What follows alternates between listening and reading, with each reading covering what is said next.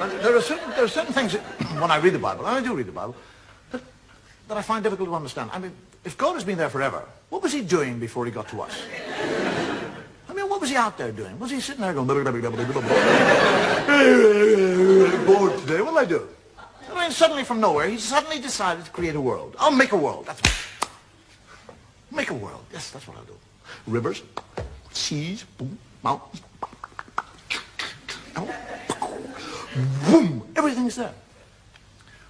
I want a garden. I'd like a nice garden. Whack!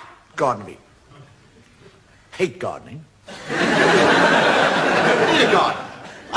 Gardener, spit and dust. Adam. Hey! And he, Adam, never once says, where in the name of God did I come from? I mean, he's 40 years of age. He has no child, and he has no recall. He doesn't say, how did I get here? But he's quite happy. He just kind of trundles around the garden, working away. And God is looking at him. And he sees that Adam is happy.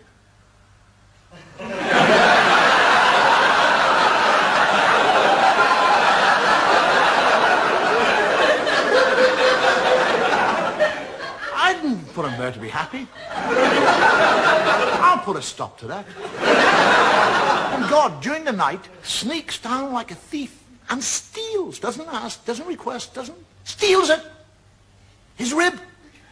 And from his rib, he makes woman. And Adam wakes up in the morning, he's a real thickie. He's lying there, and there's somebody else, he doesn't say, where did you come from? How the hell did you get here? Where did you get those lumps?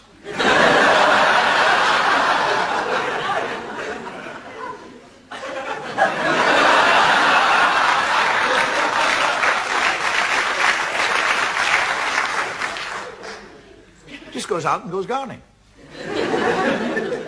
And God comes down and has a conversation with Eve and tells her that she can eat of any fruit in the tree in the whole garden with the exception of one fruit tree. He's talking to a woman. He actually tells her not to eat of the fruit. And then when she said, which tree can I eat? He said, that one over there. He points it out to her. And when he goes and hides, and she sneaks up to the tree, and a snake comes down and has a conversation. A snake. Now, if I see a snake, I'll back off. One starts talking, I'll crap myself.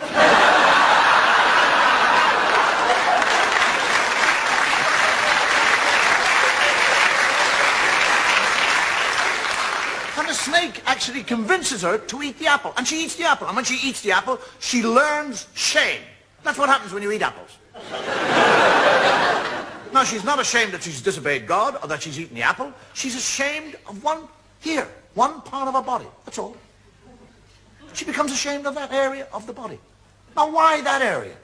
Why not her elbow? Her nose. Do you actually realize that if Eve had been ashamed of her nose, every woman in the world now would be ashamed of your noses? You'd all be sitting here tonight with little nose knickers on.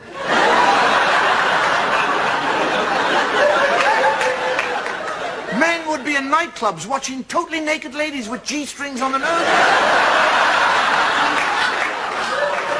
Take them off. Oh, I saw a nose. And this is the book that you'll go into court and place your hand upon.